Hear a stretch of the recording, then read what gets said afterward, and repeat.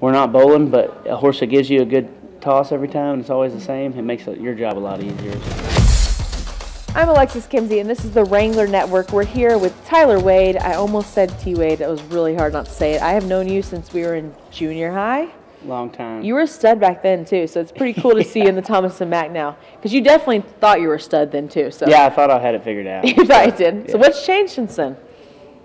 The sport's humbling, you know what I mean? Yeah. So, but no, nothing's changed. Just take it a little more serious, I guess.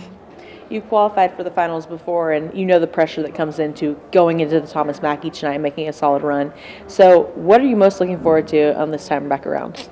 Honestly, I've never done good in the average, yeah. and just I'm pretty excited to rope with Trey. Yeah. He catches every time, and got 2 good horses, and I got a few too. So we're loaded for Bear anyways, so we should do good. You should do good. I saw something, and maybe I'm wrong. How many partners have you had this year? I've just had one this year. Okay. Yep. I guess unofficial rodeos and stuff, I had quite a few partners. I was saying I counted like 4, so I was like, Tyler Wade, what is going on? Yeah. But people don't realize it's a relationship, and it's really a partnership. You have to find someone that really fits with your style of roping. Yeah, no, absolutely. And Trey's from Colorado, and I'm from Texas, so we don't get to practice as much as we'd like, but we practice, we take care of business, and you know, I mean, he does a good job. So, how would you describe your roping for someone that is sitting at home that wants to become a fan of you? I guess it's not that conservative usually. That's a good way to put it. So, you know, if you have the speed, you got to work on consistency. So that's my biggest deal, is making sure I'm being consistent. Well, how do you do that? Like coming into this, how did you work on the consistency part? Because you like to go in guns blazing. Well, rodeo, you know, it's not like bowling. You don't get the same toss every time. So you got to work on your angles and different scenarios and that sort of thing. And the older you get, the kind of more mature you get and understanding situations when you get into them. So it makes it a little bit easier, just trial and error. Are you riding the same horse that you did this season?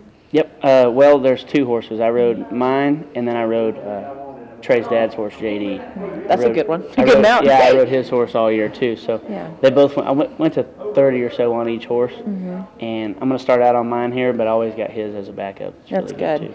Horsepower is so important. So for you, what do you go into looking for the process of finding the perfect horse for you? What's the one thing that matters the most?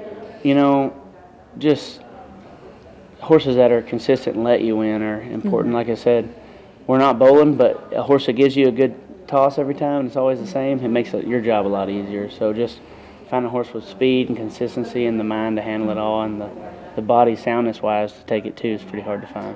It definitely helps with your confidence, I think, especially as a team roper. So are you nervous? I always like to ask everybody. No, I'm not nervous. You don't get nervous? No, I'm ready, though. You're I feel ready. like we've practiced enough, and I'm looking forward to it. Yeah. Well, congratulations. We're excited for you. Good luck with everything. Thank you.